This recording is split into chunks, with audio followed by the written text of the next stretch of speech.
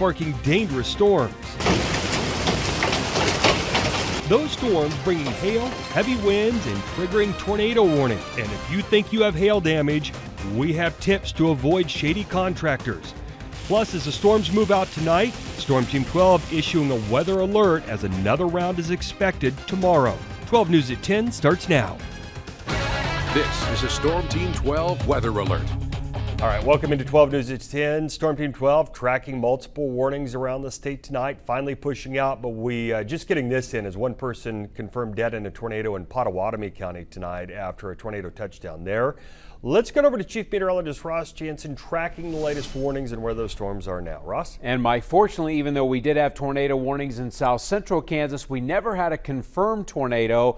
And it sounds like our damage is mostly trees kind of scattered over the area. We had some reports coming out of Towanda, El Dorado. Sounds like there's some wind damage tonight down in Sedan too. But most of the active weather is just south of the Kansas-Oklahoma state line. We did have some active weather near Sedan in Chautauqua County. Those storms have now pushed down toward Bartlesville, Oklahoma. And over the last hour, we continue to see how most of this stuff is basically moving on to the southeast. Meanwhile, south of our Kansas City tonight, scattered storms down toward Ponca City and Newkirk, Oklahoma continue to go southeast. We had baseball-sized hail in Anthony earlier tonight. Those storms have since moved into northern Oklahoma from Medford back toward Alva, Oklahoma. And notice what's happening over the last hour. There continues to be a slight southeasterly drift. But something that's catching our attention here, notice how those storms are firing up and nearly stationary. Eventually, probably closer to the early morning hours tomorrow, we'll start to see that batch of active weather push back up into the Wichita area. So we're getting a temporary pause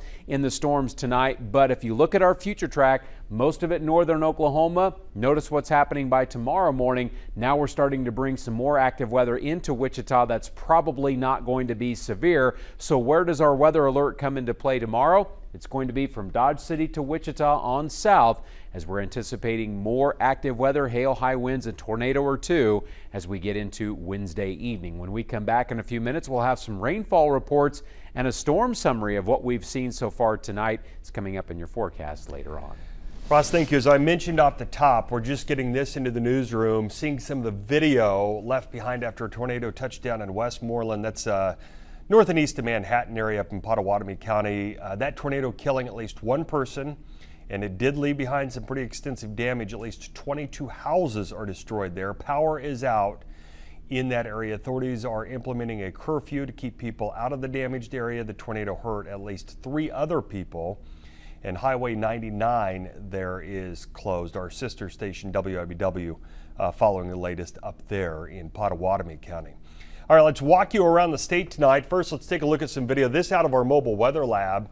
One of our meteorologists, Rodney Price, was in it as Ross was here in studio, so we really got a good look at this storm. People in Sumner and Cowley counties getting a scare there as a funnel did trigger a tornado warning there. Fortunately, that dissipated fairly quickly and never formed into a tornado there touching the ground. Today's storms leaving behind damage in Harvey County, looking at an irrigation system that's damaged there from some of the winds that blew through. The road closed there until that system is completely cleaned up. And hail has been a big story. A lot of pictures and video of some of the hail. This from the Park City area, Chelsea sending this in that area. Adena, north of Halstead, showing some of the video there. Doesn't look big enough there to cause much damage. Pedro sending in this from the also Park City area, 61st and Hillside. Pushing quarter to golf ball size hail there, and then Dina showing some of the hail there on her deck. Susan, once again, we go back up to 61st, this near Seneca, showing some quarter size hail.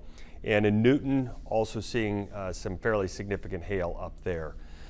Finally, Keachai, we did get some reports of possibly up to ping pong ball size hail there in the Keachai area as hail becomes a pretty big story there.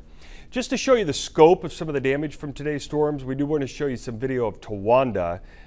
Our team out there earlier today gathering some new video of some of the downed trees as the wind blew through there.